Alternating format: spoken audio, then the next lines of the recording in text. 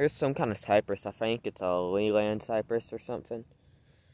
I put it in this hole, or I dug a hole and stuck it in here because I didn't have no room and I didn't want it over near our porch because it was looking more junky with more plants. But overall, hopefully it'll get some height to it, but it's already rooted in.